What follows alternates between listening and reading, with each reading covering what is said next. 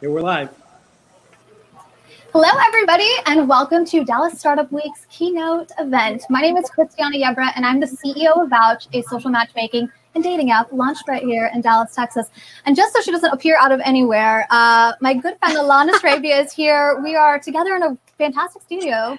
Yes, we want to give a big shout out and love to Ryan Harper in his studio for setting this up for us. And the best part is that we are being socially distant. Can't touch each other, but we can feel the presence. Yes. And that's the thing for you guys. Thank you so much for tuning in. We know that going virtual doesn't have to mean being less personal. So thank you so much for tuning in. We've got a great event to kick off here. I'm so honored and excited to introduce Bill Chen here in just a second.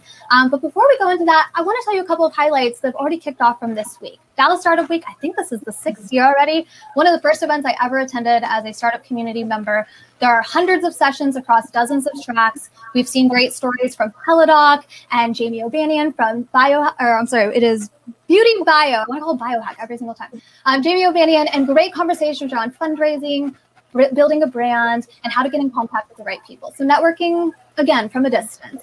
It is my honor to kick off this event with an introduction to the CEO of the Deck Network.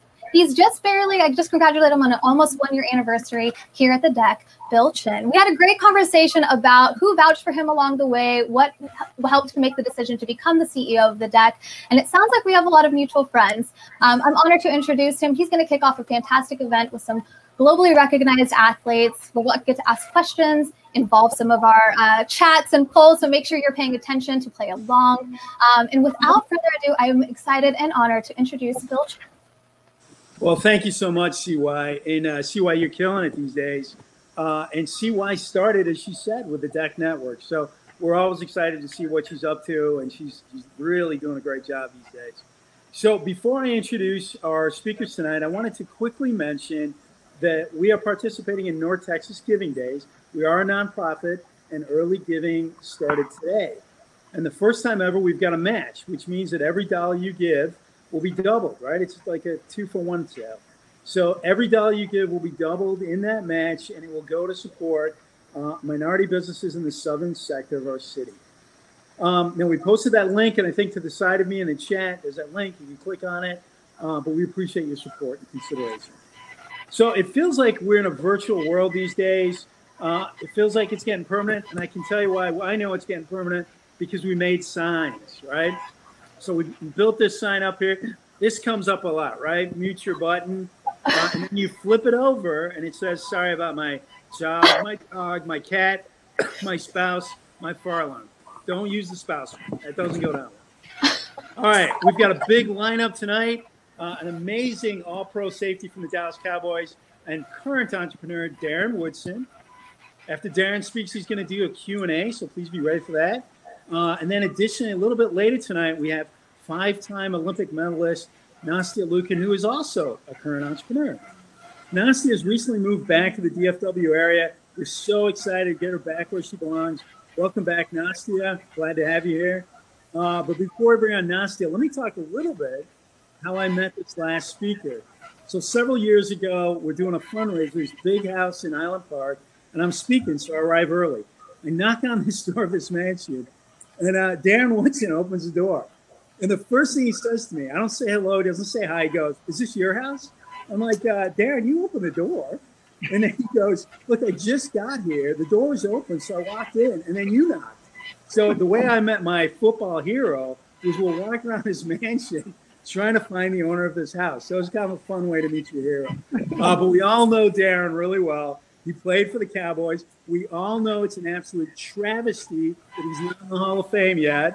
But after an amazing football career, he went on to join ESRP Real Estate. He's been an entrepreneur. He's been in corporate America. He's been successful every place he's been. But the thing we love about Darren, he's made significant contributions to his community. He's actively involved with Make-A-Wish Foundation, United Way, C5 Foundation, and now the Deck Network. So we really appreciate Darren and his support of our community. Please join me in welcoming Darren Woodson to our virtual stage. Bill, I hear the claps. Bill, thank you for the introduction. Look, I want to go back to my story. I need to tell a story. And going back to January 31st, 1993. And in that moment, I'm playing in the Super Bowl in Pasadena, California. And it starts in a locker room. In a locker room that I've never been in. I'm sitting in this locker room on a stool, and I'm getting ready to go out. At 21 years old, I'm getting ready to go out and play the biggest game of my life. The dream come true. 21 years old, I always wanted to play in the Super Bowl. I always wanted to be a professional football player. And here I am, my dream, sitting in the locker room, getting ready. And in that time, I'm with 52 other men who are about to walk out on that football field. And it's their dream as well. And across the way, across the hall, there's another locker room with 53 men with the Buffalo Bills, and they're getting ready to do and play this game. And I'm sitting there in this locker room at 21, and I'm thinking about my life. Not about the game, but I'm starting to think about my life, because as you can imagine, there's so much anxiety, there's so much nervousness. There's 50 million people who are about to tune in and watch that game. My family, my friends, everyone. It's the focal point. It's the Super Bowl. And my nerves are shot, but I'm thinking about where I come from. Not about the game, but where I come from. And let me tell you where I come from. I come from Henson Projects in Phoenix, Arizona. That's where I was raised.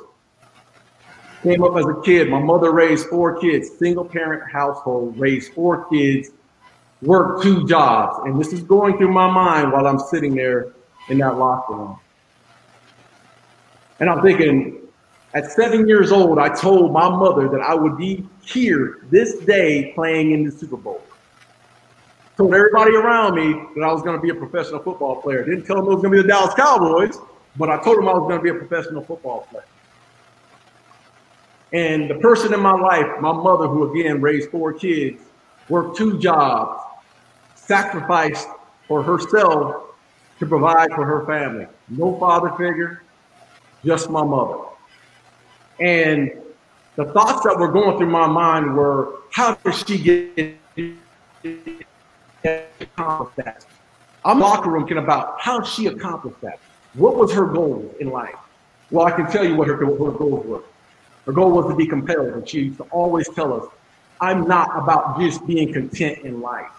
I'm not just about being committed in life. I'm not just about being compliant. She says, I want to be compelled, and I want to give and serve you and serve others at the same aspect. So I'm going to take you back to that locker room. I'm back in the locker room, and my mind is going through, okay, what do I need to take place? So I'm thinking about the family, I'm thinking about my friends, I'm thinking about everything else, and then I push it to the side and I say, hey, this is my moment to be compelled. This is my moment of greatness right now. So here comes the anxiety, as you can imagine. And I'm starting to think about, what do I need to do individually today to make an impact for my team? What do I need to become? And I said, I started thinking about it, and I said, look, the only thing you can do is do what they taught you to do, and that's to do your job. Do your job. So again, sitting in a locker room, and I got to paint this picture of this locker room. Everybody hears about the Rose Bowl in Pasadena, California, and they always say, well, it's beautiful, and the grass is green, and it's 75 degrees and whatnot. And yeah, that's true when you're outside on the grass, but when you're in a locker room in 1993, it's a dingy place. It's a lonely place. There's 53 other men in this locker room. The stalls, the bathroom stalls. And I'm gonna paint this picture for the ladies out there. I'm gonna paint you this picture. It's not a pretty picture, but the stalls are inside the locker room. They're not around the corner. There's not a bathroom around the corner. The stalls are actually sitting in the locker room. And you're talking all these men who are nervous, and these big offensive linemen that are 340 pounds who are nervous as well. And there's 3 commodes, and you can hear everything in that commode. And the smell wasn't good, but it wasn't a lovely place to be in. But you knew the one thing that we all had, we had one thing in common, that was to win this football game. So I'm thinking in my mind at 21, I'm talking to older veteran players who were in their 30s, and I'm talking to them about, hey, the situations, what do we got to do today to win this game? Here's what the communication, we're communicating in the locker room about what could take place on the field. What are the adjustments we're going to make? You know, what are our hand signals if the crowd noise is too loud? There's so many things that you're going through in that moment. And I'm doing that with them. I'm going over our hand signals. I'm going over my fits and exactly where I need to be at every moment, my responsibilities, their responsibilities and all. And then you hear this knock on the door. And it's the same knock I've been hearing for 17 games or 20-some games that season, through the regular season and then to the playoffs and then to the Super Bowl. And it's a knock, and it's usually a referee. And he walks in and it's boom, he hits the door and he says, 2 minutes. And that means you got 2 minutes to put your helmets on, get your shoulder pads, and it's about time to walk out to the field. And it's in that moment is when everything starts to come to fruition that you're actually about to walk out there. So that 2 minute, boom, the referee hits the door, and then here comes Jimmy Johnson, our head coach. He walks up, and he stands in front of in the middle of the room in front of 53 other men, and he's sitting there talking to us, and he says, look, I'm not going to give you a rah-rah speech. I'm going to tell you to do your job and do exactly what you've been doing and how you've prepared. This is the day you've prepared to the fullest, and you're ready to play this game. So let's go out and win. Now, you would think that, you know, you see all these stories, see all these movies and all, you think you get the Newt Rockney speech and he's going to preach to us for 3 or 4 or 5 minutes and tell us his long story. No, that was it. Do your job. We've been here before. We're a disciplined football team. Let's go out and win that game. That's it. And he walks out. He walks out of the room, and then everyone walks into what is called the tunnel. And in here in the tunnel, things change. It's totally different from the anxiety that I've been feeling in the locker room, the anxiousness that I've had, the nervousness. That's gone. You get in the tunnel with all your players, and as you can see, you're walking down a tunnel. I want you to picture this, walking down a tunnel, and all you can see is the grass. And you can hear the fans, the cheering, the crowds, everything's going on. And it's that time when you're surrounded by your teammates to where all the anxiety is gone. The fear is out.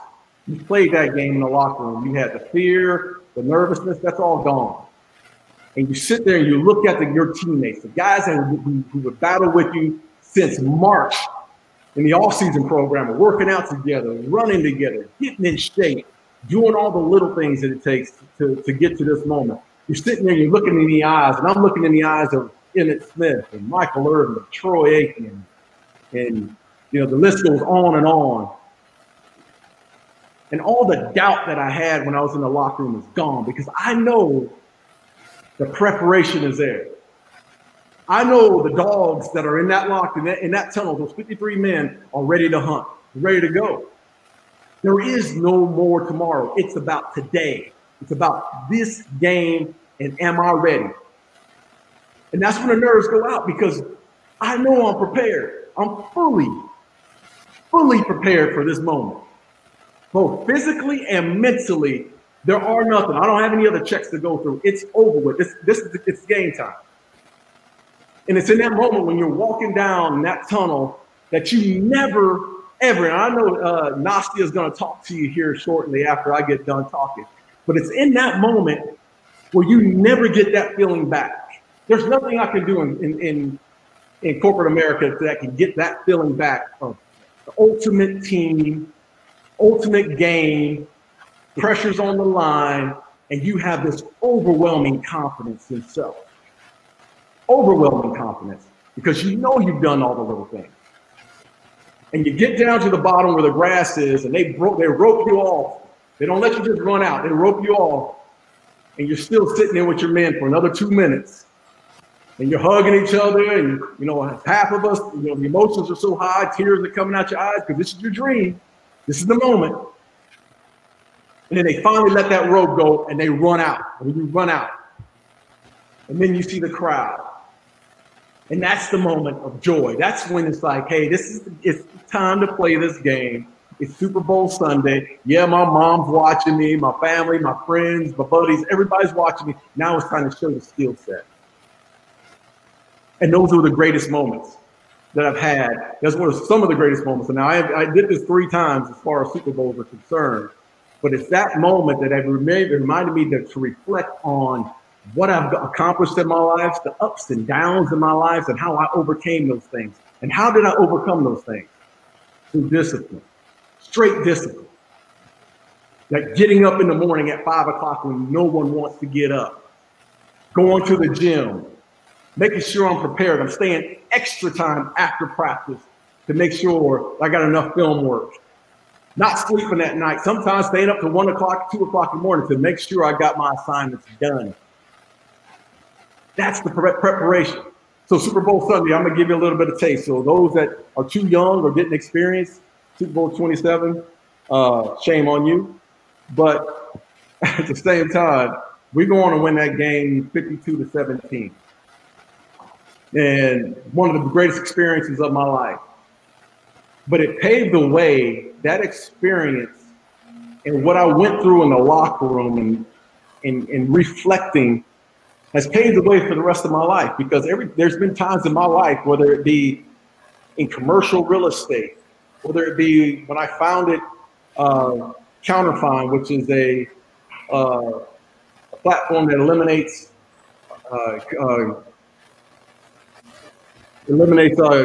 counterfeit merchandise. As being a founder, there's certain things that you have to go through. As an entrepreneur, there's certain things and moments you have to go through in your life.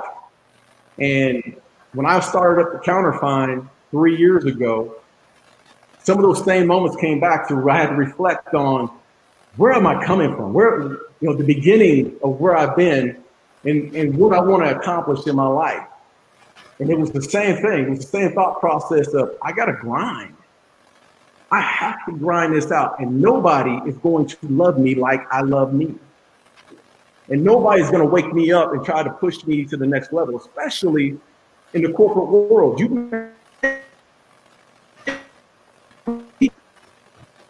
kill what you eat. And the discipline that I learned from football just naturally carried over. There was no being content and just being happy to have a job. I just didn't feel like I felt I fit in that mode. And being content is the same thing that there's a lot of people that go through this. And it's okay. I mean, everybody has their own way of life, but I felt like I never wanted to just be happy with just average and mediocrity. That wasn't a part of who I was. That wasn't a part of who my mother made my mother who she was. Nor did I expect to be content when I played in the NFL. And I'm going to tell you a little bit about the NFL and my experience with the NFL that has really applied to me as an entrepreneur. You see, in the NFL, every game, there's hundreds of thousands of fans who are watching those games. And those fans are your fans, and then there are other fans, but you're criticized by every little thing that you do, every mistake that you make. There's either a reporter, a Monday morning quarterback who's critiquing you, your family, your friends, everyone's critiquing you because you're on TV. And every Monday, I could play a game on Sunday, but on Monday, not only are the fans going to critique me Sunday night and Monday and the rest of the week, but my own team, my own peers are going to critique my game as well. So Monday morning, I wake up after a Sunday game, I have to go back and watch film of the performance I had the day before. And all of us do, all 53 men, every team. Every Monday, you are criticized by your coaches, self-criticized. You put all this onus on everything that all the mistakes that you made. And then you move on to the next week. And then it's over with. Tuesday morning, you wake up, it's over with. You don't even think about what happened in the past. You move on to the next week. Well, that's the same thing that happens in business. And that's the reason why there's so many athletes who you'll talk to Nastia here in a minute, who are willing to overcome some of the downs and the downs that they had in their lives, because they've been criticized all their life. I've been criticized since day one, since I walked into high school, played high school ball my freshman year in high school. It's natural to be criticized. And to be honest with you, I don't give a damn what other people think about how I go about my business, as long as I'm focused and have the mindset. So let me take you back to Counterfine. When I started Counterfine, I knew there was going to be some criticism. I knew there was going to be some doubt, not only in myself, but in my team on, is this football player going to be able to transition from the football world over to the software world and run a SaaS company? There was going to be some criticism, but I was willing, absolutely willing to run through that fire. When I got recruited over to ESRP, commercial real estate, I knew that there was going to be some naysayers to say that I could make the transition into corporate real estate and basically be a partner in one and own another business. There's going to be a lot of criticism. There's going to be a lot of doubters that say, hey, just dribble, like someone said a long time ago. Just stick to what you do as a football player and as a pro athlete. Don't get into business and don't talk about this and that. No.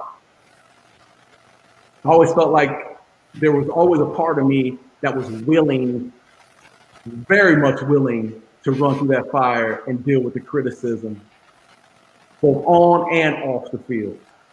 And I think that's what has made me the person I am as an entrepreneur, is knowing and setting goals to understand who I want to be. So one, I will not be content. I'm going to throw this out there. I call it my 4 C's. I will never be content in any situation that we're in my business life. I don't want to be comfortable in any situation. 2, I won't be compliant. And compliant meaning we're just average. We're just ho-hum. It's okay to just be aligned as like everyone else and just be compliant through the whole situation. I don't want to be just compliant. 3, I don't want to be committed. And I know people always say, well, you need to be committed. Yeah, being committed is one thing. But being committed can be very, very selfish at the same time. It's like I'm focused on being committed for self. I want to be beyond committed. There's something to say about that person that has that streak in them. Sometimes it's, I always say it's that dog. You have that dog in you that wants more. It just wants so much more, not for yourself, but for others as well. And I went back and I told you guys about my mom being compelled, and that's where I want to be. I want to be compelled. The alarm does not wake me up in the morning. I wake myself up in the morning. I'm an entrepreneur. The alarm is not waking me up. I'm waking myself up. There's a love and a purpose for what I want to get accomplished, period. And every day, I have to keep score. And I know a lot of people have these things of, no, don't keep score, don't do this. No, I'm an athlete. I have to keep score. And however you get there, you figure out how to get there. But I find a way to keep score that keeps me on track on what I want to do and what I want to accomplish. So for all those entrepreneurs who are sitting here today, probably listening in, all the naysayers and the doubters and the family members who said you can't do it, damn that. You can do it. You can do it. It's on you. It's all about your own work ethic. Don't rely on everybody else. Rely on self and keep pushing through. And that's where I am today. I have not conquered the world. Trust me, I have not. But damn it, I'm going to push it. I'm going to push the envelope. I'm going to make sure that people know I'm standing here. And I'm going to use my resources, which, I have plenty of good resources, starting with the Cowboys. But I'm going to use all those resources and do exactly what I need to do. So again, don't be content. Don't be compliant. If you're okay just being committed, be compelled. Be compelled and know that it's on you to get the job done. So I want to tell, before I get done, I want to tell a story. So I want to open it up for Q&As here in a second. But I want to tell a quick story. So I mentioned that the alarm clock doesn't wake me up. So every day I go through this battle with myself. Every morning. See, I'm an early riser. I'm a workout guy. I have to work out every morning, whether it be some cardio for 30 minutes or in the weight room, whatever. I have to get a workout every morning, even on Sunday mornings. I got to go do something. So here's how I personally overcome it. Every morning I get up out of bed. It's about 5:13, 5:14. It's like clockwork. No alarm. I just roll up out of bed. And every morning I go to the sink and I wash my face and I look at the coward that's in the mirror. That coward being me. I look at that coward every single day and I go through the same steps because I know I have to accomplish wins throughout the day. Here I go keeping score again, right? So here are my wins. If I can get in the gym, that's a win. That's one win for the day. So I have to do things like this. I have to look at myself and wash my face, and I have to, it's a little tricky now, I got to put my shoes on. The first thing I have to do. No underwear, no shorts, no shoes. I have to put my shoes on because I have to fool the coward to not get back in the bed. Period. I know I'm not going to get back in the bed with my shoes on. So I put my shoes on. Then I get my shorts on, brush the teeth and all that. And the first thing I do, I got a little gym that I go to in the mornings. I get in that gym. Actually, I'll tell you this. Before I even go to the gym, I have to call my buddy because I have to have an accountability partner that's going to push me through the process. So every morning, about 5:30, I'm texting him, he's texting me, making sure we're getting there together.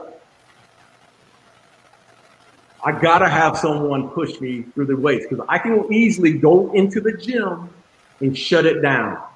Because one thing I know about myself and the coward that I am, I'll walk in that gym and I'll have a workout sheet and I'll half-ass it, excuse my language. I'll do half the work. But if I have someone hold my hand through the process and pushing me and I'm pushing them, I'll get the workout done. That's one. I'll come back in. I always look at it this way. That's my win. That's my first win for the day. I'll get stuff done, I'll go get showered, and then making it to the office is another win. Just making it in the office is a win for me. Because the coward wants to do. The coward wants to not work, don't want to face up to things.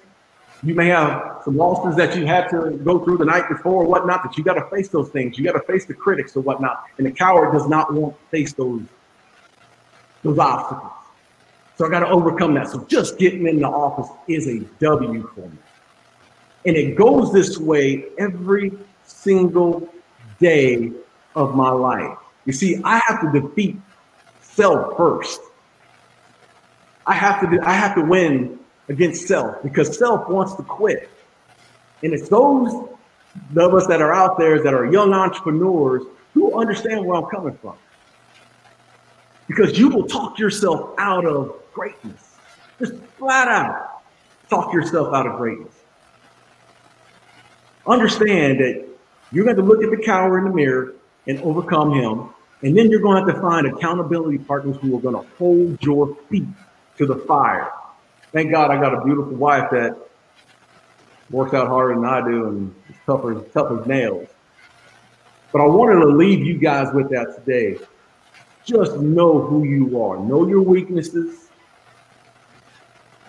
Surround yourself with people that can cover up those weaknesses and who can be real with you and help you through the process. But don't act like you can do this alone, because I can tell you this. I've won 3 Super Bowls. I've got 4 beautiful children. I've accomplished a lot in my life, and I have not done one thing by myself. It's always been someone else pulling me up through the process. So I may have went over too long. I'm not sure. I apologize if I did. But I want to open it up for questions, if that's okay. Darren, thank you so much for a wonderful keynote address. We are opening it up for questions. So if anybody has a question for Darren, make sure to join in on the chat. You were literally right on the dot, 1 minute over time. So well done. So don't apologize. You were right on track. We'll wait for some questions to come in. I have my first question, though, if you don't mind. I've been watching your Olympics on Instagram, and I'm wondering if there's any requirements, height requirements, weight requirements. You told me to know my weaknesses, and my weaknesses are lifting heavy things. So I'm just wondering if there's a opportunity for me to participate in the Olympics. Well, look, the Olympics I started a podcast with myself and a guy named former cowboy named Tyler Klutz and former athlete, college athlete named Ben Gibbs. We're all work at ESRP, my commercial real estate firm, and we started a podcast about 4 months ago.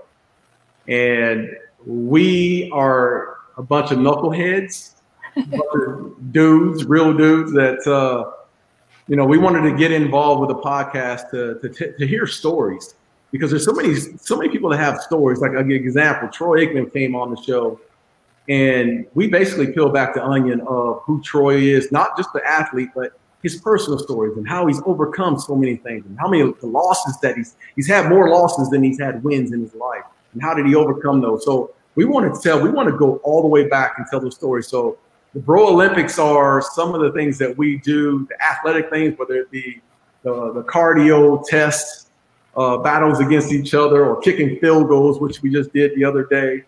We're three idiots that have fun being idiots. Hey, but you bring on smart people to the show. I saw the VP, and her name's escaping me, from Whoop. I thought that was really fascinating. They've blown up, so all their performance metrics and how they're catering to, I don't want to say civilians, but non-athletes like myself, the civilians, to feel like they've got an idea of how their body's performing on and off the metaphorical field. And recovery, which I thought was really interesting. Yeah. I'm wearing my Whoop right now. Listen, I think a lot of what we talk about is on the podcast, and our little niche is mental and physical performance. It's one thing to be physically fit and push yourself every single day, but mentally is where your strength is. That's where, if you have the mental capabilities to overcome some things, that's the part of it that I want to stay hyper focused in, because there's a lot of us, again, myself, I played sports and I get it. I was physically fit to play in the NFL, but that's a small window of time. A very small slither of time. I need to use my brain and strengthen my brain at the same time and be mentally fit. That's going to carry me through. So that's been our focus with our podcast. Hey, Darren, we're going to take a question here. This is from Diana Decker. She says, "How did you decide to go into the software business?"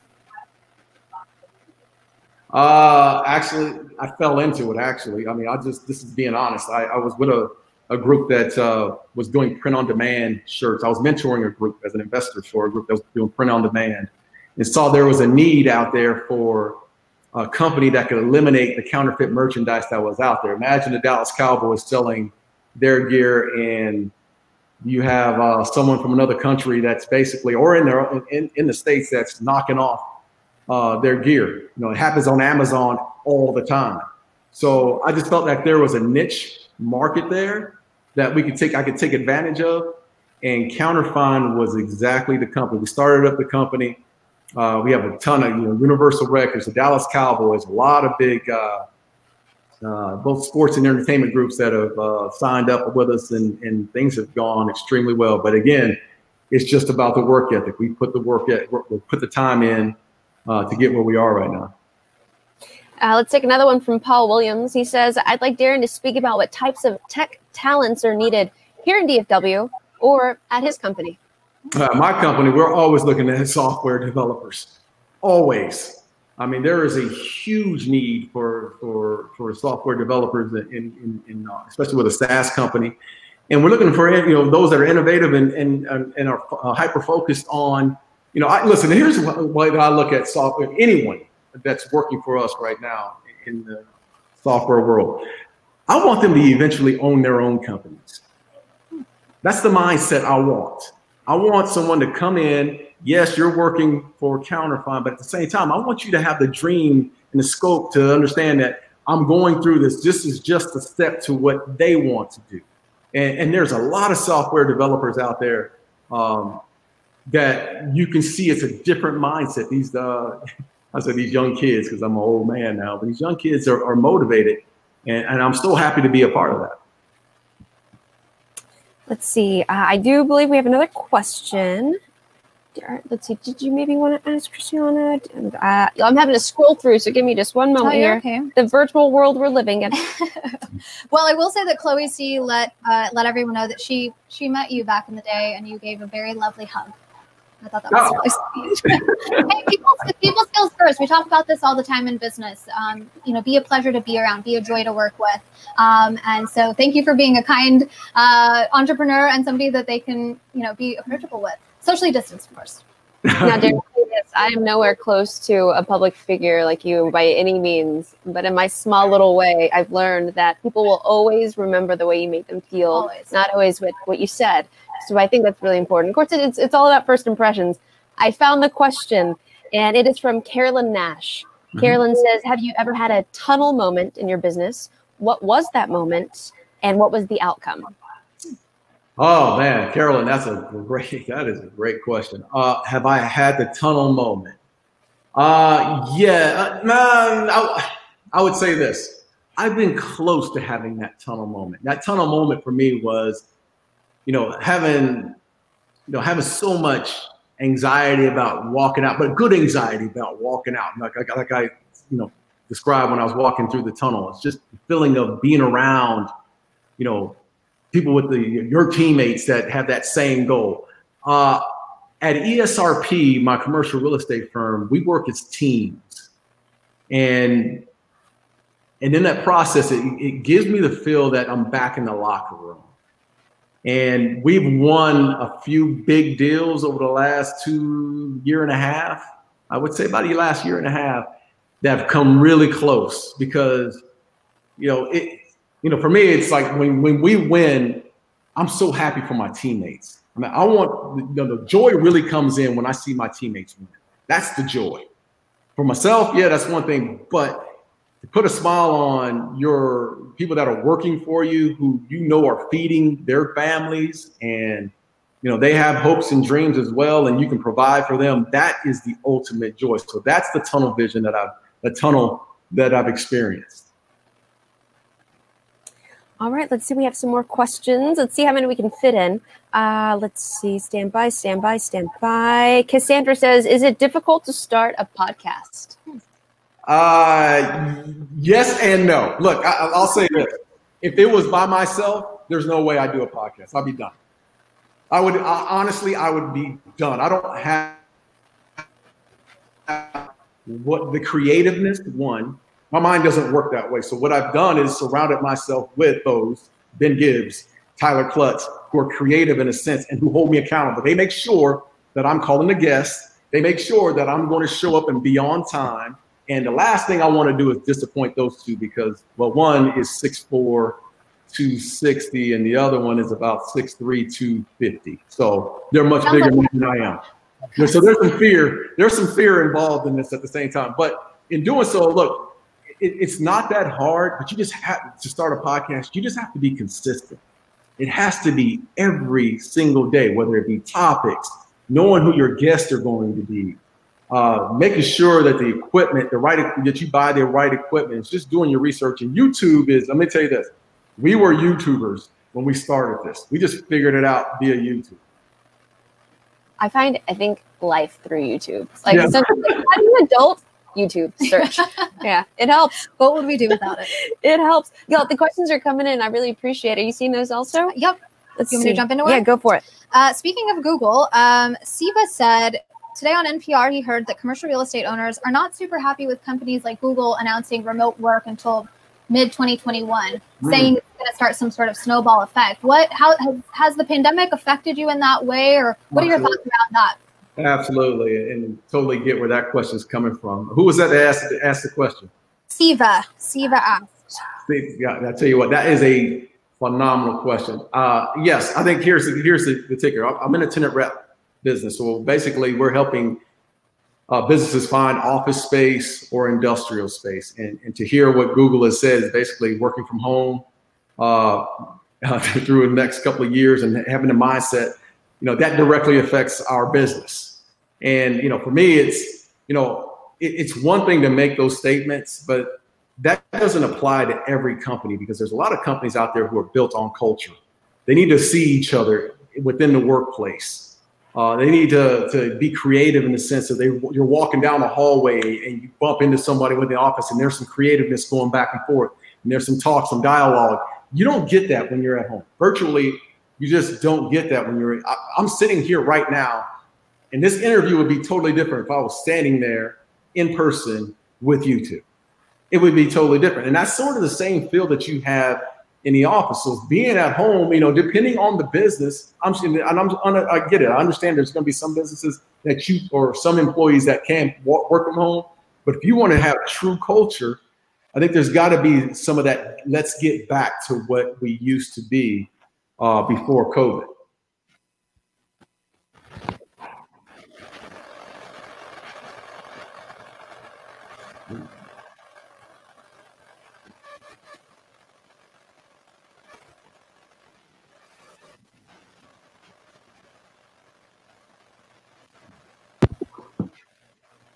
Okay, do you want me to get back in?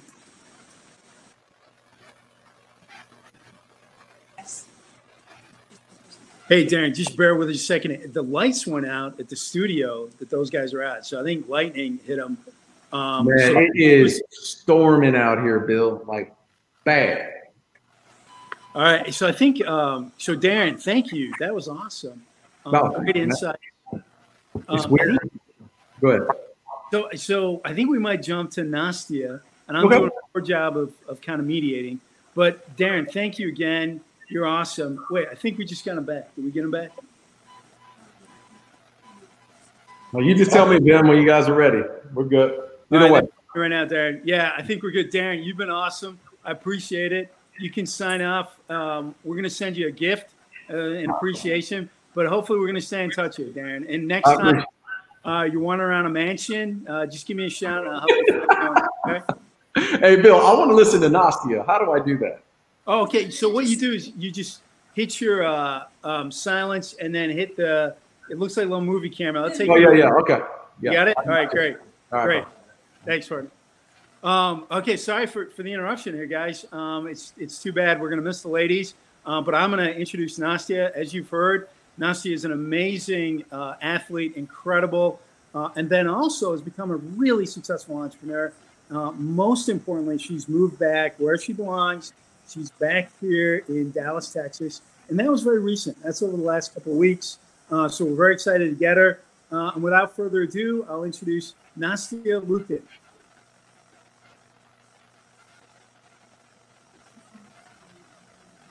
Hi. First of all, yeah, it's storming really bad here, so hopefully I'll have better luck, I guess, with my connection, and hopefully the lights don't go out here. I know this part of the keynote was kind of going to be a conversation, so Nastia, can you hear me by chance? I can hear you, yes. Hey, you won't be alone now. But kind of. You're back. There's lights. We're working on it. We're troubleshooting right now. We believe it's the weather. Bad storm. Right. So thank you I'm so sorry, Darren. We just let Darren go and handle it himself. So thank you, Bill, for jumping in. Nastia, thank you so much for being ready to get up and running on your own. Yeah, I was just going to start talking, but you guys are back. So yeah, no, don't. Hey, you know what? Just like Darren said, it's always better to do things with a team. So even though you can't see me quite yet, you can.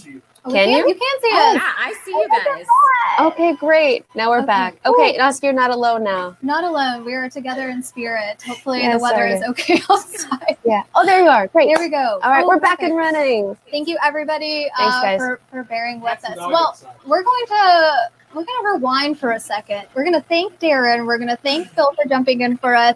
And we're going to launch this next part, which we're very excited about. Nastia Liukin, thank you for joining us. I first want to introduce who's going to be moderating the conversation with you and keeping the conversation going. Miss Alana Sarabia, Good Morning Texas host and producer, and a good friend of mine and a great friend of a community here in Dallas, and the ultimate storyteller. So I'm so excited to introduce her and have her kick off this next part of the event. Hopefully we don't have a power outage again. And if we do, we'll figure it out. Yeah, we'll figure it out. Thank you for that, by the way. And Nastia and I, we're actually old friends. We've already done this before on Good Morning Texas. Well, there you go. Yeah, so Nastia, we're going to do it all over again. And actually, whenever we spoke on Good Morning Texas, bless your heart, you were having issues with your lighting. Oh my God, I did. I got new lighting in here. So it's like, this must be a thing between us. It's just like, yeah. But I'm ready to go if you guys somehow... Yeah, I don't know. Too much energy. Yeah, we're good to go now. A lot of people, they don't want to hear us talk. They want to hear your story and what you have to say. And so for those who, of course, we know you as, I remember growing up watching you at the Olympics, so getting to talk to you truly is, even a second time around, is such a treat. But tell me, some people might not know that you're an entrepreneur because they know you as an Olympian. So tell us about that transition from athlete to now entrepreneur.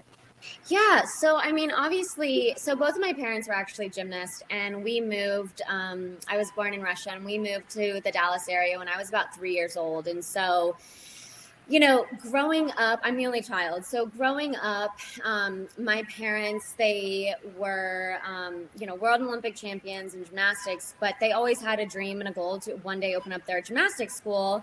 And that's where they did it. They have done it here in the Dallas area, one in Plano, one in Frisco.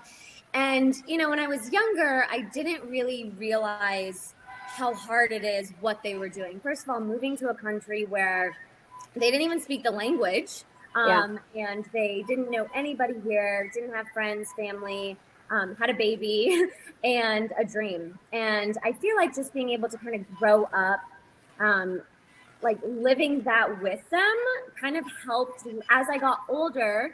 The more I realized like how hard that actually is, what they did, the more it inspired me, and kind of made me realize like, okay, if they were able to do this, then, I can do whatever it is that my goals are. And obviously that first goal being, competing at the Olympics and winning an Olympic gold medal, and being able to achieve that was obviously a lifelong dream at 18. So it was like very surreal because for 18 years, that was kind of the only thing that I really ever wanted to like achieve. It was something that I went to, going to sleep every night. That's all I like had dreams about, was standing on that podium, winning an Olympic gold medal. And then when it actually happened, it was, don't get me wrong, the most amazing experience of my life. Like standing there with a gold medal around my neck, seeing the American flag being raised, listening to the national anthem.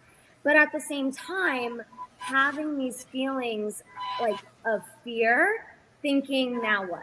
I had just achieved my quote unquote lifelong dream at 18 years old.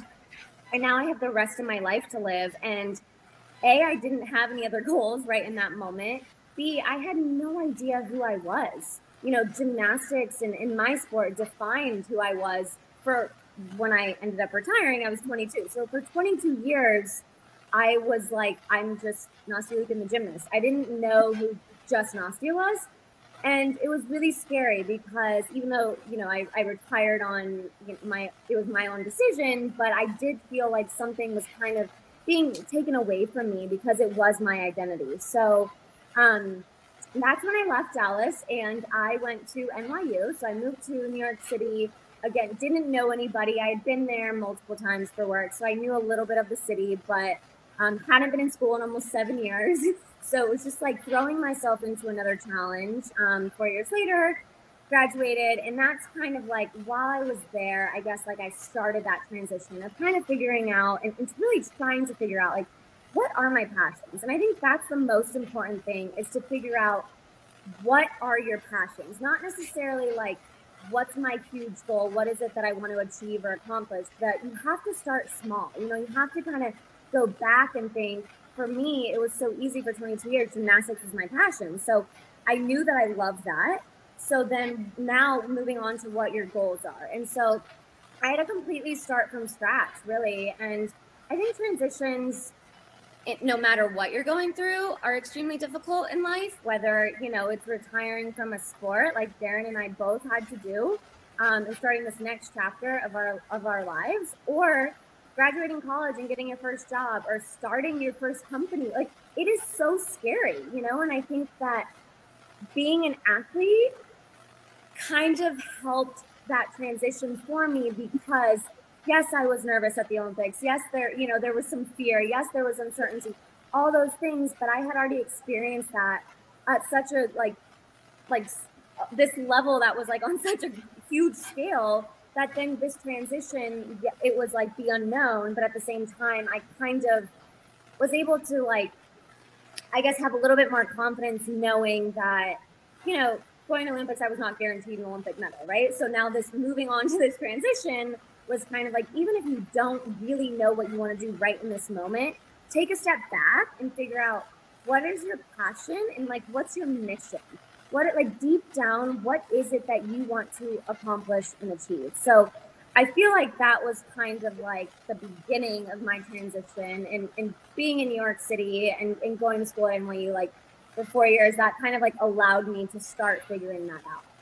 And what a place to learn all of this about yourself in New York City. I mean, what a dream. Now, that the transition was, it was a journey for you, is definitely what it sounds like. But for those, we know you're an entrepreneur, but what is it you do? Yeah, so I mean, every day is very different for me. So, you know, unlike some entrepreneurs or business owners, like I don't go into an office every single day with or without this pandemic. Normally, when times were a little bit different, I was pretty much traveling every single week, multiple cities, all over the place. So right after I retired, I guess I started commentating for NBC. So was just supposed to be in Tokyo for the Olympics. Obviously, fingers crossed that happens next year. So I do that. I do a lot of camps and clinics, normally camps and clinics in the summer. But my biggest passion has been starting my own company, and currently going through a little bit of a rebrand. And so with the new rebrand, the company is called the Muse Collective. But previously it was called Grandeur. And I think, you know, while being in New York and after I retired, I kind of just realized that my greatest passion was truly trying to help inspire, educate, and connect with the next generation. And for me, I was so lucky to have so many incredible mentors throughout my entire career, a lot of them within the gymnastics space and the gymnastics community. And I kind of realized like that I was very lucky because so many of my idols were my parents' friends, which I know that's not very normal, but I think I realized the access that I had was very unusual. So, you know, yes, we live in a world with social media and all of those things, and that's great. I have a love-hate relationship with it, but it's a great place to sometimes be able to connect with people. Now, I don't always see, you know, the messages that people send me every single day. And so I was thinking, and then, you know, doing in-person events, you have 0.2 seconds to try to like connect with someone and talk to someone.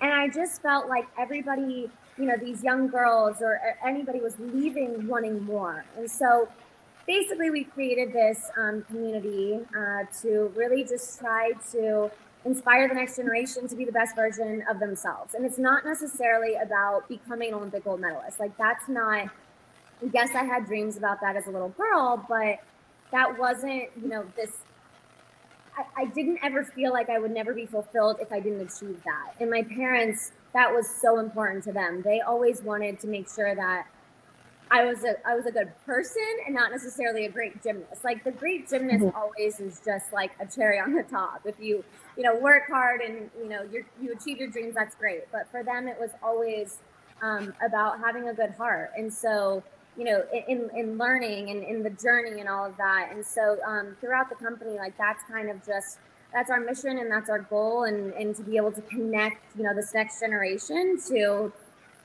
people within whatever industry that they want to be successful in. So yeah, it's been exciting just being able to, especially in a time like this, not being able to do in-person events. So we're really looking forward to hopefully having some virtual events in the near future, but and then the near future having more in-person events as well. Nastia, here's your one tip. Try to avoid doing virtual events on a thunderstorm day. Okay? I know. I'm like literally just sitting here like crossing my fingers because it just keeps getting like worse and worse. Darker and darker, I'm sure. Yeah. No, it's okay. We are going to get through this. We definitely are. And I love that your family was your first inspiration. They were your first role models. And then your parents' friends. also. Yeah, I know. Literally, like, I remember being like 10 years old or something, and was trying to go to sleep and like just heard like commotion in our living room. So I like peeked around the corner, and like my two biggest idols were literally sitting on my parents' couch, like just like chatting. They were in town from Russia on a gymnastics tour, and I'm like, what? Like, so it was like I realized at that moment that that's not normal, or for a normal gymnast that just like wants to meet their idols one day, for their idols to just be like sitting on their couch. But I'm also like so fortunate. My dad was actually my coach my entire career, so it was really cool to be able to have him kind of just like guide me throughout the entire process. And like, yes, there were moments where it was challenging, but at the same time, at the end of the day, I knew that we had the same goal. We had every single day going into the gym, training 7 hours a day. It wasn't always easy, but I knew that, we were on the path together. Well, you had your dad there throughout your entire gymnastics career, though when it comes to being an entrepreneur and starting something, refinding yourself, finding your other passion outside of gymnastics, you had to do that all on your own. Tell me some maybe early mistakes or maybe some lessons you learned early on that you wish you would have known maybe in day one. Yeah. That you could share with everybody else. I think so. The transition from being an athlete to an entrepreneur is obviously you learn so many things in sports that help you, but I also think that, first of all, I'm a perfectionist, as I think a lot of people, and especially most athletes are. That. And so and I think for me, like if you go into a competition, our sport's very subjective. So, there's a fine line between, it's not always all about the results, obviously, but if you have a mistake, like you fell off the beam, like that's in your own hands, right? So you go back to training and you just try to train harder on that skill or that event or whatever. And you kind of are putting your destiny and your success back in your hands by training harder, right? And then just going to the next competition. And yes, like the judges' scores, again, it's subjective. So there's only so much you can do to control, but still like somewhat of your destiny is in your control. With being an entrepreneur, so much is out of your control. Yes, there's some stuff in naming the business, what's your business and your company's mission and your employees and all of that. But say, for instance, you're going to raise a round of funding. You could go to 10 VCs and every single one is going to say no. And I think at the beginning of this, like me transitioning, I would go into meetings sometimes and they were like, love what you're doing, but like it's not the right fit or something. And at the beginning, I would get frustrated like with myself and think like, your idea is bad, or maybe this isn't needed, or why didn't they want to be part of this or whatever. So I think kind of understanding that not everything is in your control. And once I was able to kind of let that go a little bit and really stay truly like firm on what my mission, my passion, and my goals were, that's when things like started moving quicker, and B, just like, I mean, who doesn't want to be in control of their destiny, right? Like you never truly want to rely on other people. So I think kind of just starting to realize that not everything in life is always in your control, and being an athlete, that was just something that I learned and that I lived every single day. And I think going back to, as again, being a gymnast, like that was my passion. And so whether you're starting your own business or you're part of a startup or you're raising a round of funding, you have to blood, sweat, and tears, just like I did training for the Olympics. Like that's how you have to feel every single day, whether you're working in an office, working from home, whatever it is that you're doing. You have to like truly be invested in your goal.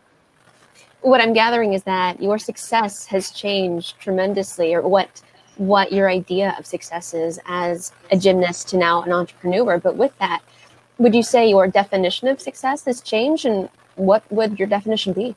Yeah, 100%. I think the first moment that I had that I realized the change in what success kind of meant was 4 years after I won the Olympic gold medal. I actually tried to make my second Olympic team. And, so now I'm going in as the reigning Olympic all-around champion. So a lot more eyes. No pressure, right? Lot more expectations, a lot more pressure. And on my very best event, the uneven bars, you guys can all YouTube this after, but I fell off the bar. I landed flat on my face. And I remember laying there on the mat, just literally flat, thinking, first of all, what am I doing on the floor? I'm supposed to be on the bar finishing my routine. And then just immediately and very quickly being embarrassed, mortified. I just wanted to disappear because I knew, or I thought that I knew, that I had just let so many people down.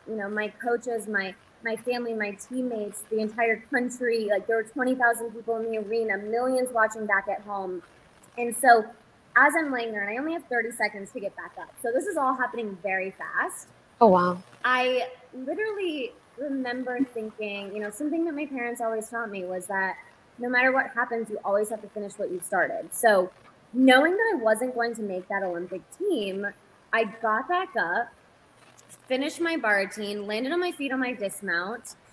And for the very first time in my entire life and career, I had a standing ovation for the worst routine of my entire life and career. And so I think in that moment, not quite in that moment. I remember as I'm looking at 20,000 people, I'm like, who else just went and had the most unbelievable, beam routine, and they're well on their way to making the Olympic team, and nobody was going. I was the only person because I was last in that rotation. And that's when I kind of realized that for so many years, I always thought that we were going to be defined by our success, by a gold medal, by a placement, by making a team, by a salary, by a job title, by how much money you raise. And in that moment, I finally realized people are still going to love and support you, even if you fall on your face, literally, like I did, or figuratively. And so I think that was the moment where I just realized the importance of truly doing and finding something that you're so passionate about, and not necessarily be driven by that big shiny, whether it's a gold medal or eventually selling your whatever it is that big shiny object is for you.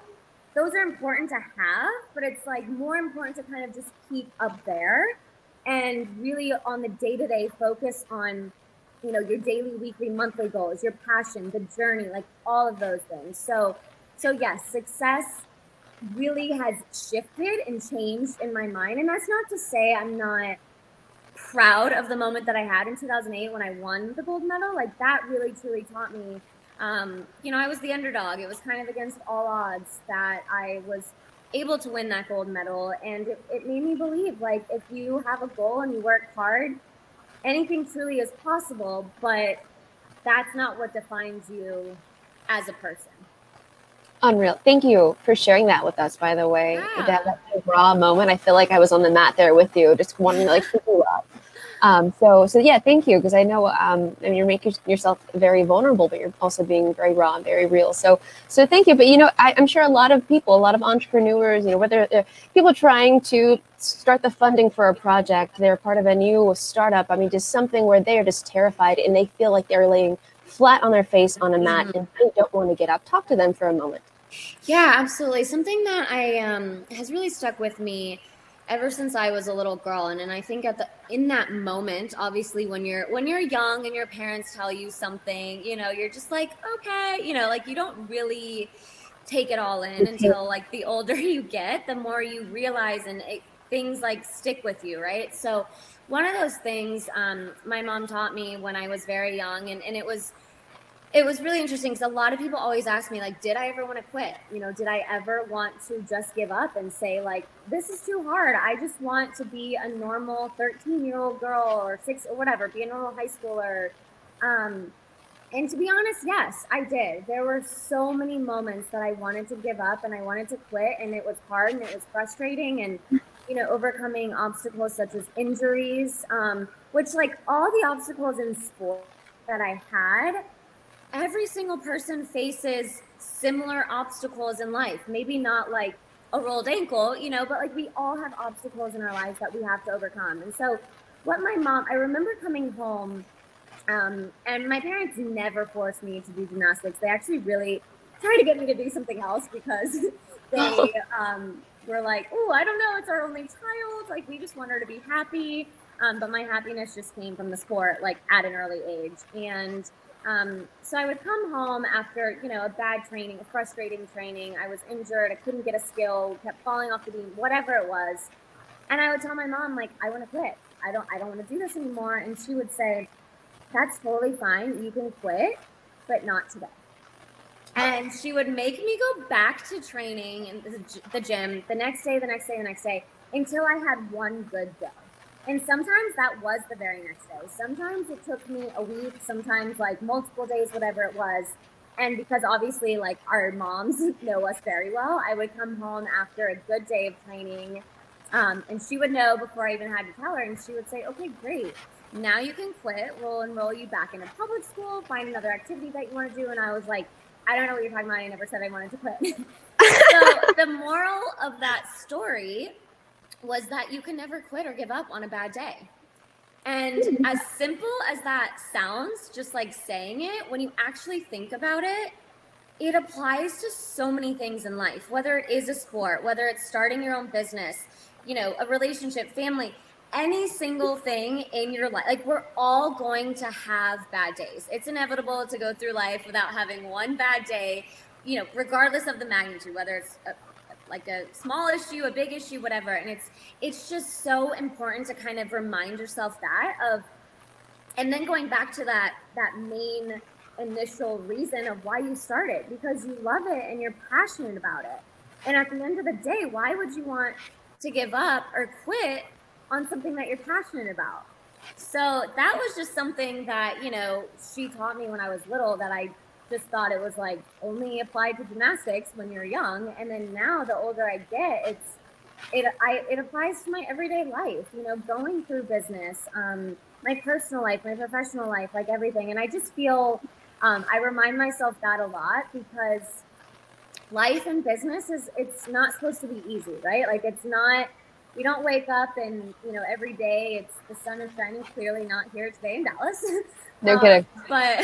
But that's kind of why the importance of having your goals and the passion, it's all full circle, right? So you have to have that, and then not giving up, and what gets you through those hard days. Like, that's what some people ask me, like, okay, so you can't quit on a bad day, but like, what keeps you motivated?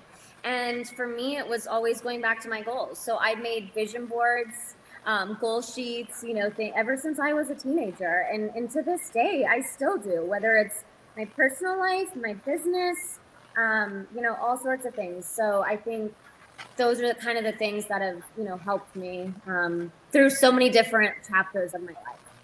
Yeah, I'm curious to know, right now, we're talking about hard times. And I think, take the pandemic, throw it out the window, there's still going to be hard times. Mm-hmm. We're going to bring that pandemic and put it back, because that's what we're dealing with right now. And so, the struggle, I think, has just been amplified just because of all the situations that we're in at this moment. And so it might be a little harder to stay motivated. And so how have you pivoted as an entrepreneur? By the way, I love the word pivot. I feel like I hear it about 10 times a day, but it's the most appropriate word. How have you pivoted today? But truly, how have you pivoted and adapted in this situation and in this world that we're in right now, that we will hopefully be out of soon? But I'm sure you've had to make some changes, and so share that with us. Yeah, I mean, absolutely. It's like this year, 2020, was supposed to probably be one of the busiest years of my career and my life, and it was an Olympic year, and so many things on my calendar have been canceled or postponed. Even this event, I was so excited to, and this was before I moved back to Dallas, so I was so excited to come home and be at this event. Obviously, you make the best of it, and now we're here virtually, but I think like that's kind of what I've tried to do is, like it's important to acknowledge, like, don't just brush things away. I think like that's not, for me at least, that's not necessarily the best way to handle situations, whether they're frustrating, disappointing, bad, or good, right? So acknowledge what you're going through, and also know, like, it's okay to feel not okay. It's okay to feel upset. It's okay to have all the feelings that so many of us are going through right now, because none of us have dealt with this ever in our lives, you know, like to be either working from home or losing a job, or, you know, just not living our normal lives. And I think knowing that we're all kind of going through somewhat of it together, but also just trying, and it's so hard. It's obviously easier said than done, but trying to find the best in every situation. So for me, like so I kind of have like two sides, I guess, of my career. And like one side of that is being like Nastia Liukin, the Olympic gymnast and the influencer, and you know, that side of my life. And then the other side is, you know, this business. And both sides have kind of been obviously affected. And so it's like, okay, so this is the situation. Like, we already know that. Let's, you know, be upset. I always kind of have this rule: when something upsets you or you're frustrated or whatever, be upset about it give yourself a time, right? Whether it's that day, that night, if you really need to be upset, that week, whatever it is, but like give yourself a date. And like, I love Monday mornings because I feel like I just love like starting fresh. So maybe it's a Monday morning and you're like, you know what? I'm gonna stop feeling sorry for myself, and I'm gonna try to do the very best that I can out of the situation that I've been handed, given, I'm going through, whatever it is. And so that's what I'm trying to do. You know, having so much time now, being home, like, to be completely honest, I always knew I wanted to end up back in Dallas. I moved back during this pandemic. I bought a home, I got a puppy, like, obviously very personal things, like not necessarily related to business, but it's just trying to figure out exactly how do you take something good out of something that is not great. And I understand, like, the things I just mentioned, like, people are going through a lot worse than what I said. But I also think in terms of business, okay, like, for me, a huge part of my business was in-person events, you know, summits, live events, meetups and clinics and whatnot. And so obviously we can't do that. So what's the next best thing to that? So it takes a lot of strategy. It takes a lot of thinking. It takes, you know, ask for help, talk to your friends, talk to your family, talk to colleagues, bounce ideas off of each other. And I think that to me has been helpful. Yes, feel sorry for yourself for X amount of time, but let's move on, you know, like, try to just like take the best out of it. And so I feel like that's what I'm trying to do more of, you know, now trying to plan virtual events, because we don't know how long this is going to go on. You know, possibly doing a podcast, like things that I've been wanting to do and haven't had the time to do, because this was supposed to be one of the busiest years of my life. And all of a sudden here I am, like, still at home and, you know, not in Tokyo, trying to take advantage of the situation, essentially. You need a podcast host. I think Darren might be available. I know. I am excited to listen to it. So I'm over here. I'm taking some notes. I'm like, Nastia says, stop woe is meing on Monday mornings. Noted. Stop feeling sorry for yourself on Monday. I love a good Monday. I don't know why. I don't know if it was because, so Sunday I trained 7 hours a day, 6 days a week. Sunday was my only day off. And so it was kind of my reset day for my body and my mind. And so I think just, you know, Monday morning came around, and whether I felt rested or not, like, I was really great at convincing myself that I was ready to tackle this week. And so I'm like, all right, if I can go train for 7 hours a day on a Monday morning at 7 a.m., like, I can tackle what's on my to-do list, you know, this Monday morning. Oh, you were admirable. I can't imagine working out for 7 hours. Me neither anymore. Yeah. Oh no, I've seen your Instagram. I've seen your workouts. You look like you're on the stairs there. not 7 hours.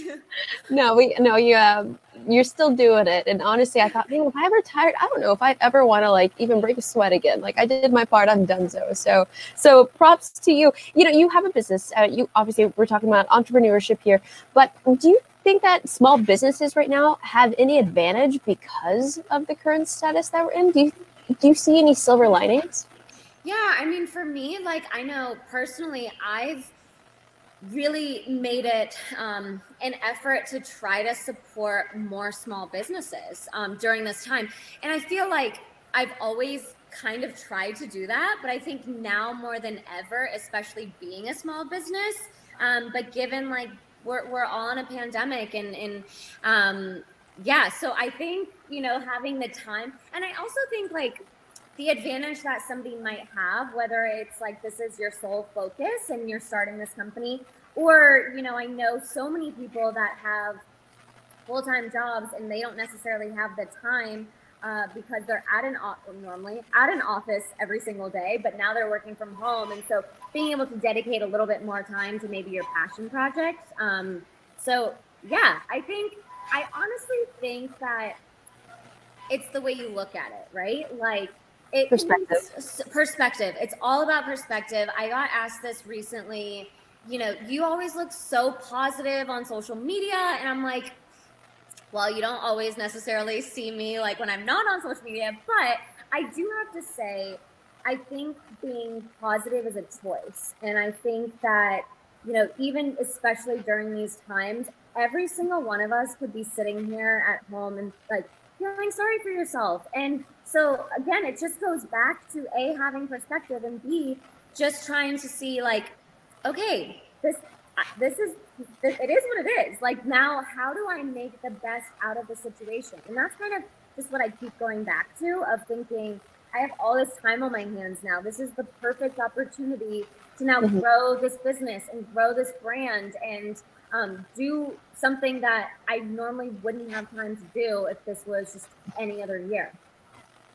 You know what? You say that, and I'm like, I'm going to get this done. I haven't gotten a whole lot done quite yet. I'm still working on.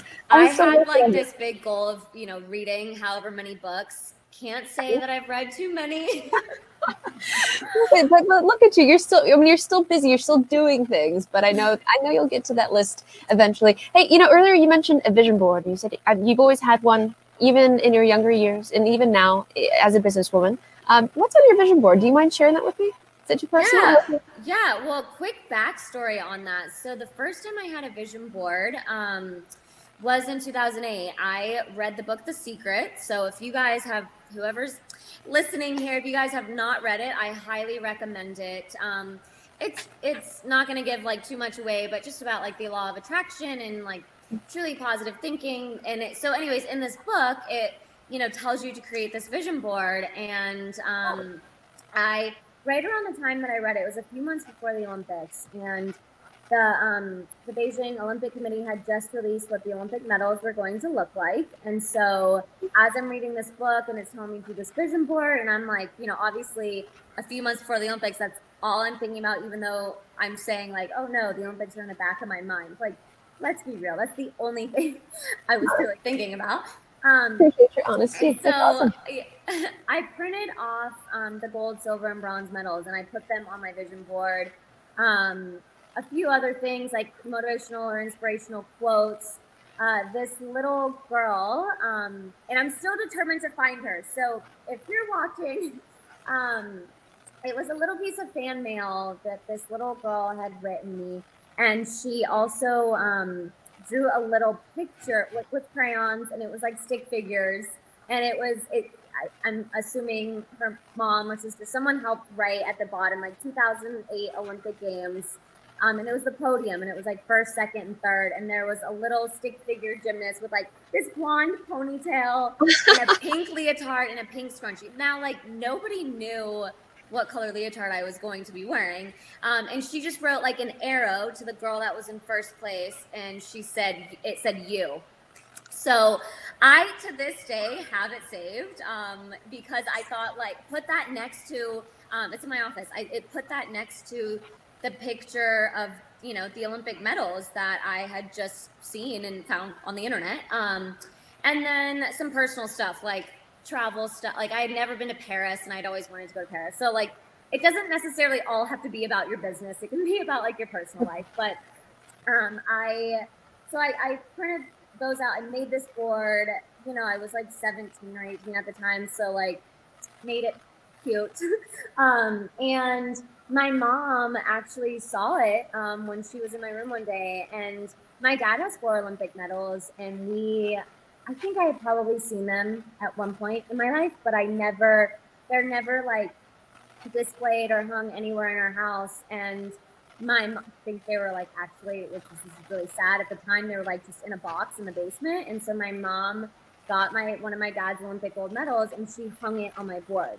So I came home from practice one day and I saw like the photo, like this picture that I printed off on my like printer of a gold medal that was like the exact design that, you know, for the Olympics happening in a few months, right next to, right next to my dad's real Olympic gold medal. And just kind of like seeing the side by side of like, this is what you're trying to achieve. And even though this isn't your medal, like it just felt so real. Like in that moment, I was like, wow, okay, like I can do this. This is attainable. Like, so I know like not everybody's going to have an Olympic gold medal on their vision board, but that to me was just something like, and then obviously when it happened, I totally believed in vision boards and the law of attraction and all of that. And so, yeah, so moving on, I guess, like I have always kind of made it a thing that I love doing it with either family or friends or whatever, right around New Year's Eve, right before the beginning of the new year, just kind of like pulling out that vision board, whether it's updating it or kind of like, you know, seeing if you have new goals or, you know, things that you've achieved or like what you did in that year. So for this year, it was actually going into this year, it was really interesting. Like I had, you know, wanted to move back to Texas at some point in my life and then wanted to buy a house, like a lot of personal stuff. And then obviously a lot of business stuff. And a lot of the business stuff was, I had kind of kept pushing back on this rebrand of Muse. And one of my mentors kept really just pushing me like probably the last year and a half of, you know, you should do this. If not now, when? And yeah, so I was finally like able to do that. A lot more business stuff, I guess, on that vision board, some very specific, but really I think at the end of the day, for me, it's been about, you know, that core mission of trying to inspire this next generation. So the current goal, I guess, is to try to help this next generation in any way possible, whether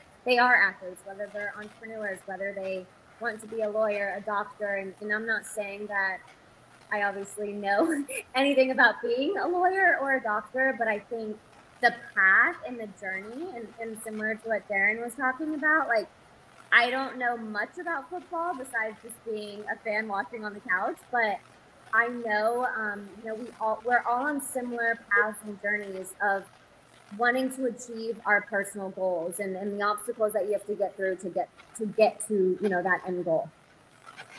I want to give a little PSA really quick, you guys. We have a few more minutes. I think I'm going to ask you another question, Nastia, and then we're going to open it up to the floor for some Q&A. So if you guys want to start writing it there on the chat there on the side, start sending them through. I think I'm going to have some help here, hopefully, with those Q&As. But I wanted to say really quick, so The Secret, the first time I heard about the book, I just interviewed the cast of the movie that just came out. It's The Secret Dream. Yeah, so if you're like, haven't heard it, or I haven't read the book, you have to read it. Oh my gosh. Please do, but also watch the movie because it's a really yeah. So I've read the book. Quick backstory. When I read the book, yeah, I follow them on social media, and Rhonda Byrne, the author, actually DM'd me like a week and a half ago, and I have met like so many. Like I've been very lucky to have met so many incredible athletes, like entrepreneurs, just fascinating people throughout my life, I guess. And when she DM'd me, like I had a fangirl moment. She gave me like early access to this movie, and I was like, stop what you're doing, go watch the movie now. Like it was really cool, and we've gone back and forth a few times. So and then I shared my story with her with the Olympics. So it was was pretty special. So yeah, I highly recommend this book. That's amazing. Not also like being an influencer, like not an ad, not anything, just truly something that like I have loved and that has helped me. What's your discount code, Nastia? Yeah, swipe up.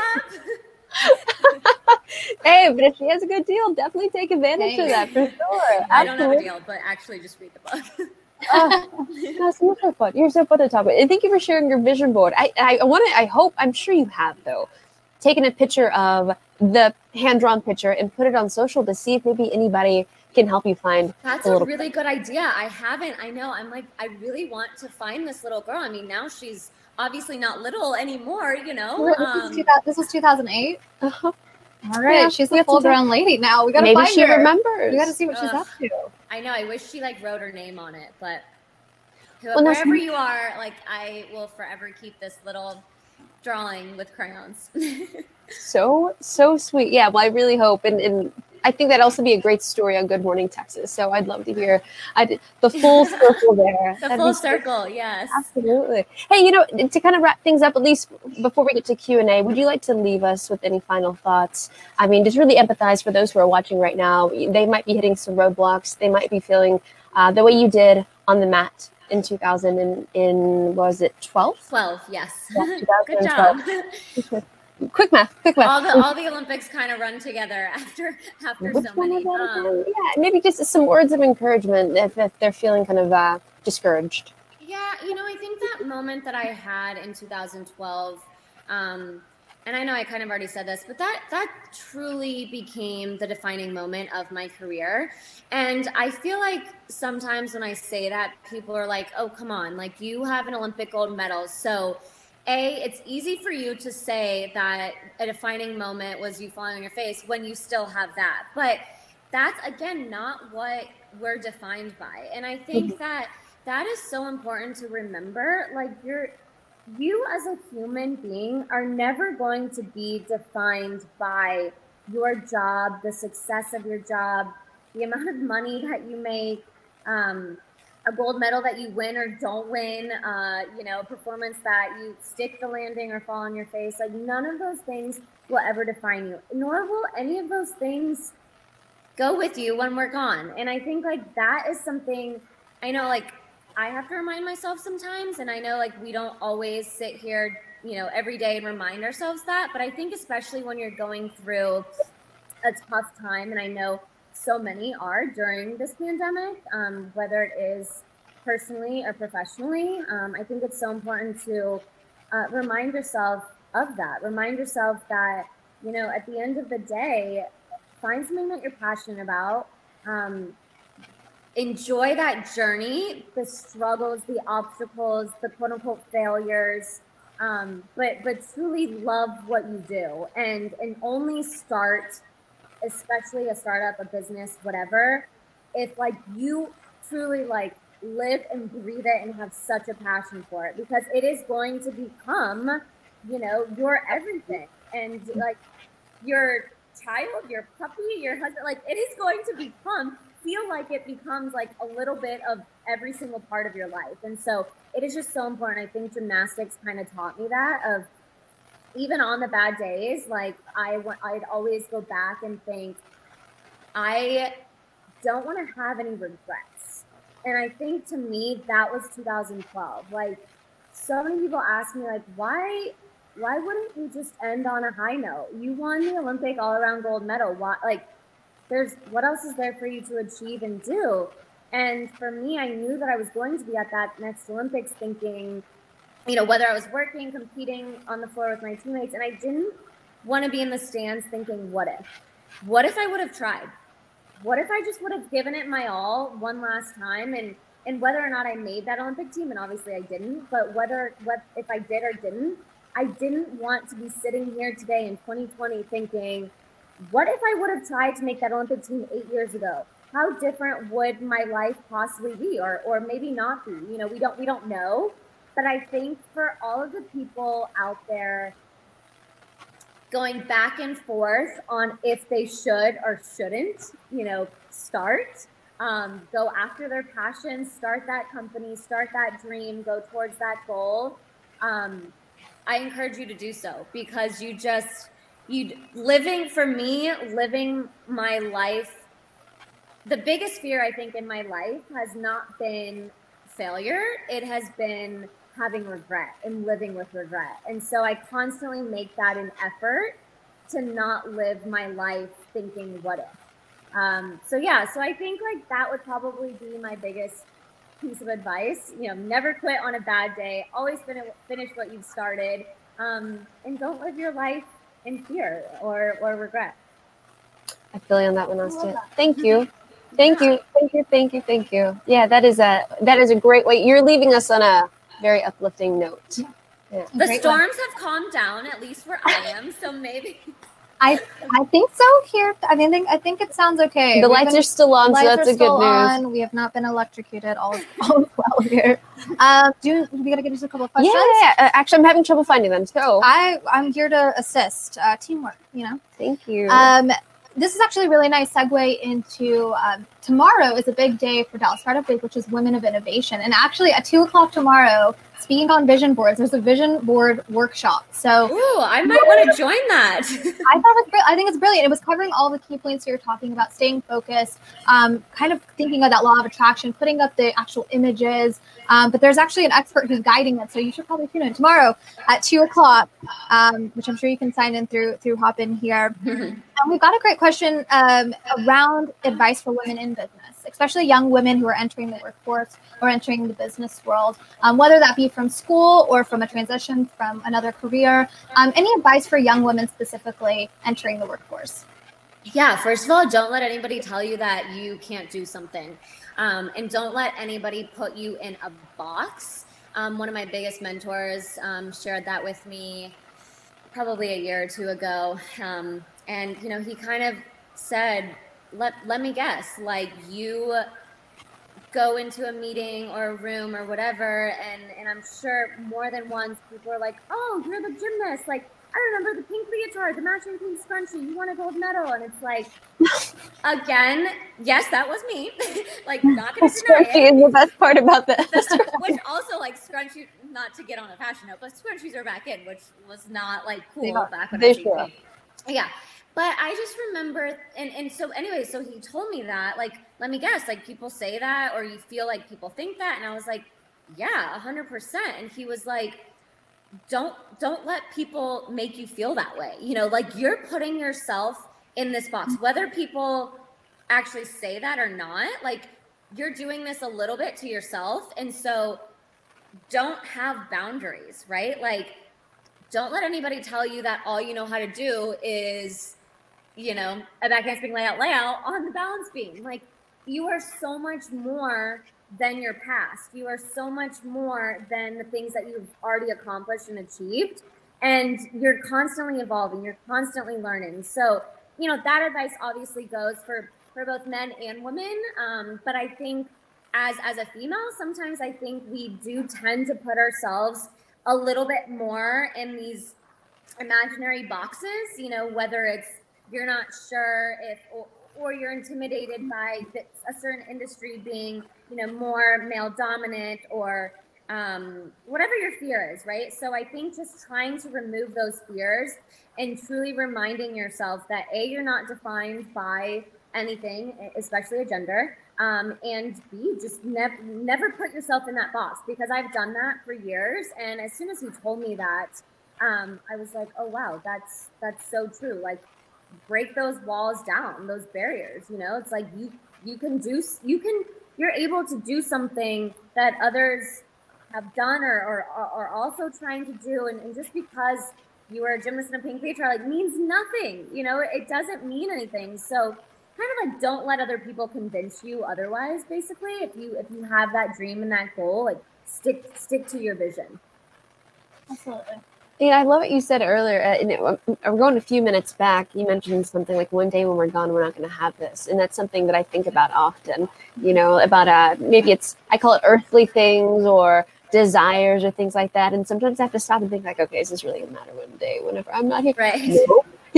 Somebody once told me, Alana, do you think someone's going to go up? And I don't mean to get a little dark here, but it's in a light way, if that even makes sense. Someone says, do you think someone's going to stand up at your eulogy and say, she had a really great pink couch? And it's so true, though. I know. I don't have a pink couch, but I think I was going to say, like, that sounds really fun.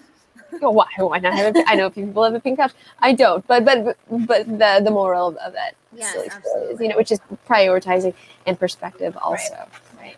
On that, Diana Decker. She's come through with some really great questions talking about values here. She says, "What specific values do you hold important to your business and your team?"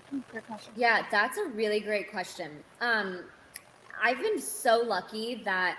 So as I kind of mentioned, I kind of have like these two parts of my life and career, I guess you could say. And, the one side being an Olympian, an influencer, commentator, like all of that. And the lines definitely cross a lot. But what I'm kind of going at is my team on like the team NL, the Nastia Liukin kind of side. I am so lucky to have the most incredible team and hardworking, down to earth women that I get to work with every single day, and kind of seeing their business and their company continue to become more and more successful, and the way that they work and the values and core values and beliefs that they stick to have kind of like inspired me to obviously do the same and really take a step back and kind of think like, what are your values? What are your core values? What's important to you?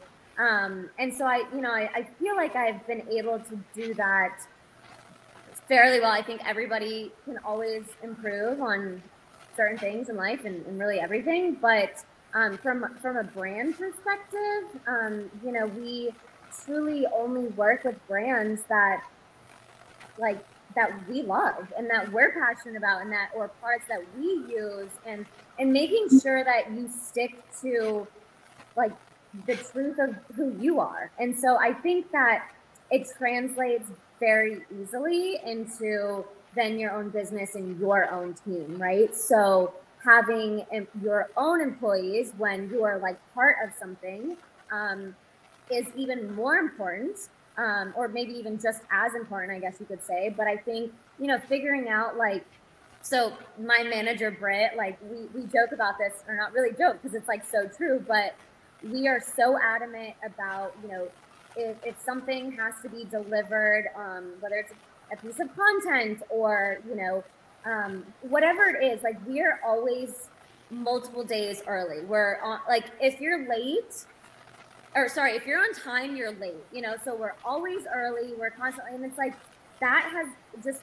become a part of like this side of me, this brand. And so that's what's important to me. It has become important to me for my business as well. I want to be able to work with people that, and I'm not being like crazy, you have to be like 20 minutes early or you're late, but I think that the importance of things that are like important to me as an athlete, we weren't allowed to be late, right? And so I think that it kind of goes back to that your time, and everybody's time is valuable. So like, don't waste time. And that's just like one example, I guess you could say. But I think trying to figure out what's important to you personally. And then also knowing that like you want the people that you work with, and sometimes that's out of your control, but if you are starting a business and you're hiring employees, jot down 3 to 5 things that are extremely important for you personally, because you're going to be, growing with these people, your employees, and your business essentially. And there are going to be challenges. There are going to be roadblocks in the way. So even despite any kind of roadblock that you have, you always have to know that your core values are going to always align. If you start, at the very bare minimum, when you hire someone or when you start a team, whatever, you're always going to have those core values, no matter what obstacle kind of gets in the way. I think it's a great foundation to always be able to to come back to if you start getting astray, maybe off brand or anything like that. I want to just comment really quick. Raquel Henry, she says, "Thank you for sharing the story. We're giving you a standing ovation today." I saw when it popped up. Yeah, so sweet. That was really sweet. So sweet. I think the big thing that I take from that is all about intention. Even participating in something like this, it's really easy to want to turn it on in the background and not be focused on it. But there are so many fun engagement opportunities. Networking has been the weirdest thing in 2020. So using events like this, listening to great speakers, and being intentional about your purpose and involvement in Dallas Startup Week. And so thank you to everybody who's tuned in and who's been active here with Nastia and previously with Darren. That's a big deal. I don't know if we have maybe one more question, or, you know what, I have a question for you, because this is something that I think a lot of people are curious about. What are you paying attention to? What are you reading? What podcasts are you listening to, other than Starting Your Own with Darren, maybe? Where do you go for, other than The Secret? What content are you consuming that keeps you energized and on top of trends and creative in that way? What are some things people can look for right away? Well, one of my favorite podcasts, and I have been listening to this one for, I feel like, years, and obviously, you know, they have new episodes all the time, but How I Built This is just one of my favorite podcasts, because I feel like, first of all, like there's so many brands or businesses that, like, you every single person, whether uses or has been to or consumed or whatever. So it's relatable in the sense of, like, oh yeah, I went to Chipotle like last week, whatever, you know, whatever the brand or the business is. And then I think the other thing, the reason why I love it so much, and I feel like it's kind of relatable in the sense of, you know, being that athlete, that gymnast from 2008, where millions of people only saw that fairy tale moment that I had in Beijing that night, where, you know, I had 4 incredible routines and won that gold medal, but nobody saw the blood, sweat, and tears. Nobody saw, you know, me literally, never really even talked about this, but I literally almost quit 1 month before the Olympic trials, because it was just so hard, so much pressure, so many expectations, and I just, like, almost hit my limit.